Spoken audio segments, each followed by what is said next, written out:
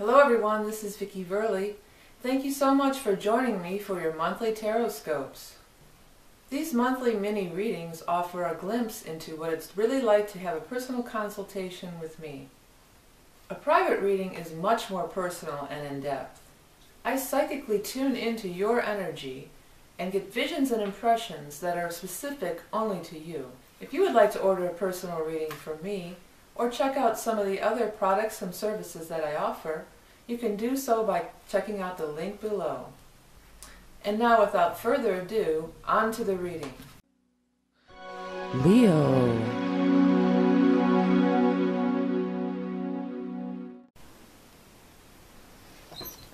Hello Leo, this is vickieverlie, the Rock and Roll Prophetess.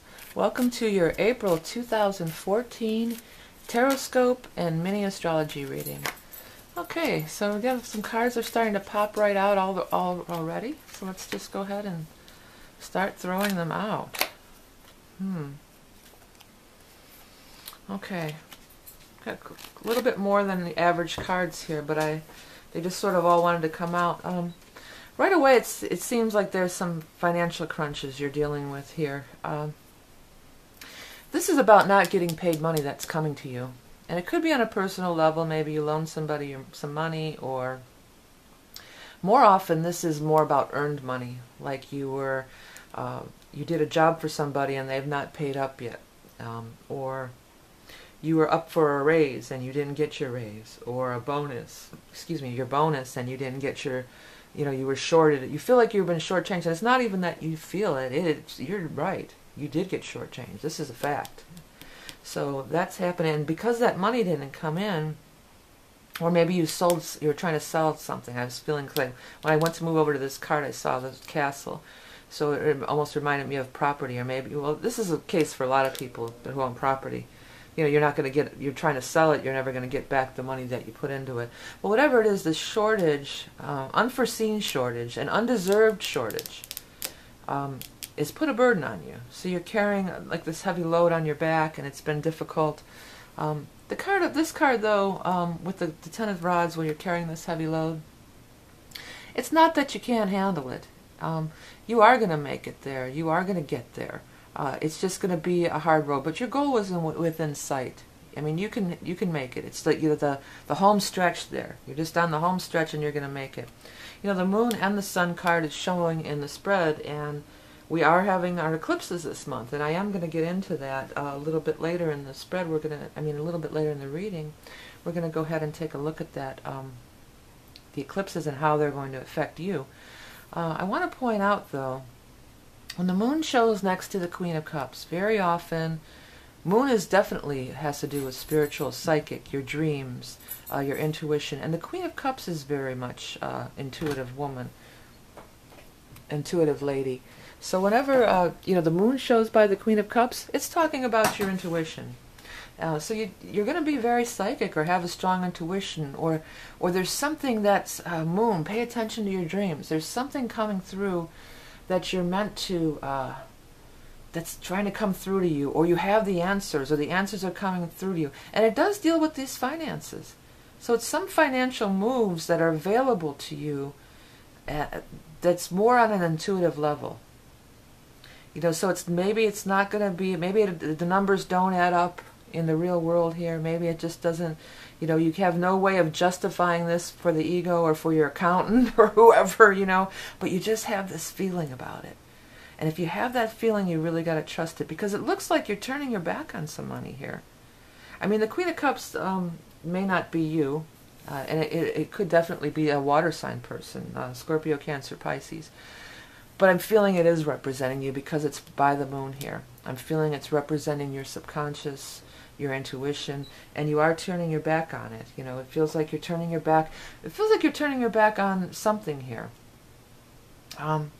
Now, this guy's in reverse and the Pentacles are in reverse, so it could even be that maybe this guy could lead you astray, but I'm really not sensing that. I'm really sensing that you're just it's you. It's you not seeing it. It's not that it's a bad deal. It's that you're not seeing it. Also, Ten of Pentacles is a big money card, so it very much could be a large investment we're talking about here. And sometimes Ten of Pentacles does refer to property.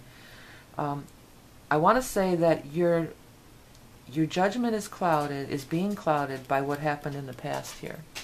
So in the past, maybe you invested in property and it didn't work out. Or in the past, you loaned somebody money and they didn't pay you back. But this is a different thing. And before you just say no and turn your back on it, I think you need to give it a second look. I think you need to trust your intuition.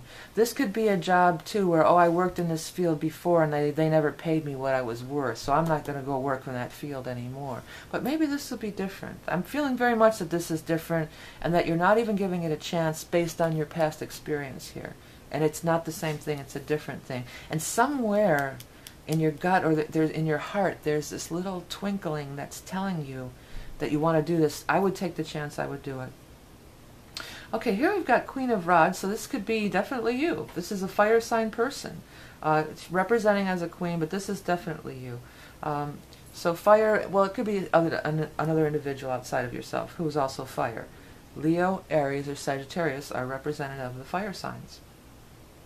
I feel real strong this is you because the cat is standing out to me and the Leo on her chair is standing out to me. And there's different things that stand out to me to represent the different fire signs. So I feel very strong that it has to do with Leo, yourself, or another Leo in your life. And another thing is the Sun card is right next to her. And, of course, the Sun rules Leo. So I feel like this is you. This is just talking about being a little down in dumps lately, your energy being kind of low. Also, Five of Cups. Again, it kind of reiterates what I was speaking of here. This is about looking at the spilled cups, looking at what went wrong, instead of realizing just how she has her back turned to this. This person has their back turned to the full cups, and that's what hope is in the future, or that's something that could still be salvaged, or something that good could come out of this, or it all is not lost, or it's, you don't need to throw the baby out with the bathwater. In other words, you don't have to I'll never invest in real estate again. I'll never work for that company again, just because of one bad thing that happened over here.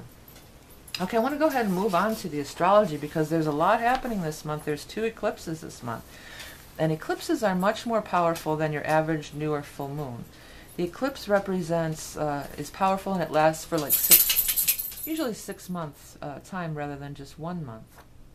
So what I'm going to do is put Leo on the ascendant. Now the ascendant is also known as the rising sign. So if you know your rising sign or your ascendant, you probably want to view that video as well. Alright, the first eclipse is happening in Libra on April 15th. So that's your 3rd house. So your 3rd house of communication, travel, speaking. And there's powerful aspects between Mercury and Pluto on both of these events. So I'm telling everybody, the Mercury square Pluto, that is saying something you may regret later. That is letting arguments and escalate and get out of hand. It's in your 3rd house, so that's A, it could happen right in your neighborhood, or B, it's just about, I would wait, if you're considering some financial deal, I would not make any decisions around that eclipse of the 15th, because the full moon eclipses will eclipse something right out of your life. So I wouldn't say no then, just yet. I would say, hey, give me a couple more weeks to think about it. Because in a couple more weeks, on April 29th, we're going to have a new moon eclipse, and it is going to be in your 10th house of career and success in the world. So this is definitely falling under that category. So that's the time you want to make your decisions. Mercury trine Pluto. So Mercury trine Pluto, there could be positive communication for big changes. So say I'm using real estate as the example, but it could just be anything, like I said earlier. It could be a job, it could be anything. But it does tie into finance and money. But they say, well, okay, I got screwed in this real estate deal over here years ago or whenever this happened. Okay, so how could I do it again? How did I get screwed? Maybe this time I'm going to put this stipulation in the contract. Or maybe I didn't get my salary that I wanted in this job. So this time when I'm going to negotiate great time to negotiate a salary, by the way, that new moon of April 29th for you. Great time to negotiate a sale price, a salary, or something like that. But just put the precautions in. Or maybe I negotiated my salary too low in the past and I never made what I was worth. So start higher this time. Whatever you did wrong then, don't keep mulling in it and, oh, well, I got screwed, it was bad, it was a bad deal, I'm the victim.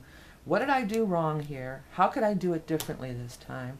And this is how you're going to make progress, and this is how good things are going to happen. A new moon and eclipse in your 10th house, very powerful. All right, so thank you all. This is about it for the mini reading. If you want to get a personal reading with me, it's much more in depth, and I can really tune into you specifically. I wanted to mention everybody, not everybody, but a lot of people were asking about my deck. And I use the Hanson-Roberts deck.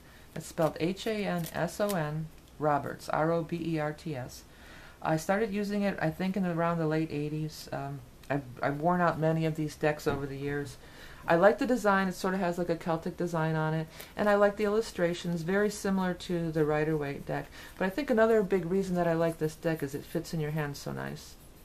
It's like the size of a regular deck of cards, so you can get your hands around it easily to do a shuffle. It's not these big, giant, bulky cards that are hard to handle.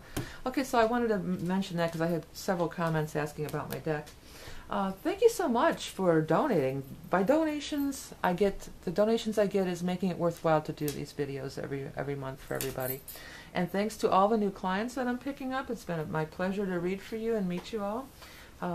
Thank you for sharing, liking, commenting my videos, spreading around to other people. That's really helping build it up, and I really appreciate that from everybody.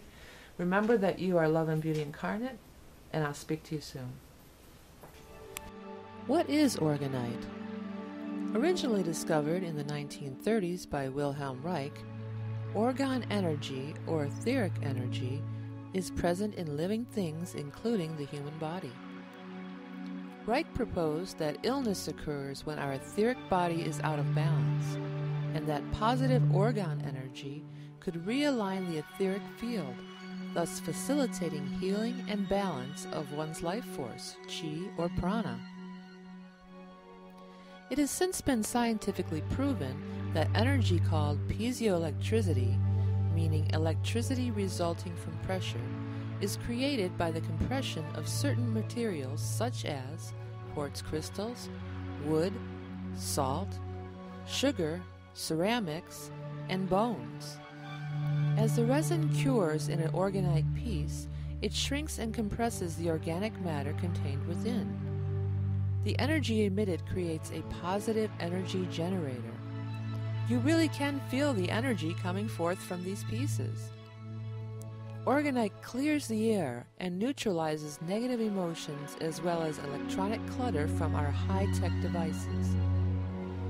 Each orgonite piece is lovingly hand-created using intuitive pairing of materials to enhance and raise vibration and aid in ascension and a spiritual awakening. I use materials from nature, including the bark from a sacred willow for grounding, and gold flakes to emulate the golden light basking down from the higher dimensions.